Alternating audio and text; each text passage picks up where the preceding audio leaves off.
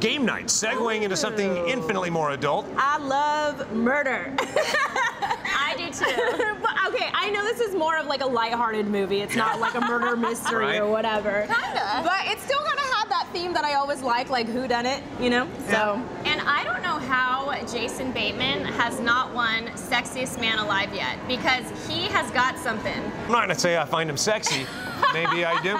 I love any movie he's in. It's just amazing because he's so funny. He has his own brand of comedy, and that's sexy, people. First of all, you're welcome. Don't you agree Jason Bateman's kind of like pizza? Like, the worst Jason Bateman comedy, still pretty good. Kind of like the worst pizza, it's still Pizza, vanilla ice cream, you know. All right. Yeah. He talked about this movie on the set. I think most comedies, you want to try to create kind of that vibe of it's all kind of coming apart at the seams, and oftentimes that means you've got to kind of be loose with the dialogue, and it's not that you're trying to make it better or fix something that's wrong. You're just trying to keep it kind of frayed, and John and Jonathan allowed for that and encouraged that, actually, and some stuff ended up in the movie, and then other stuff was just kind of not as good as what they'd written, you know, most of it.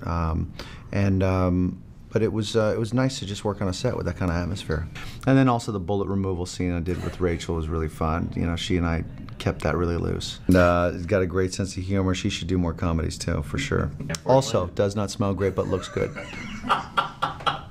It's a surprising thing. I like that guy. The good thing about Jason Bateman is that he's funny and dry. The difficult thing about Jason Bateman is that dry part. Yeah, that would be kind of tough to interview him, but I'll volunteer as tribute next time if you need me to, just saying. Funny guy. He classes up this movie for sure. F&A, Cotton, F&A.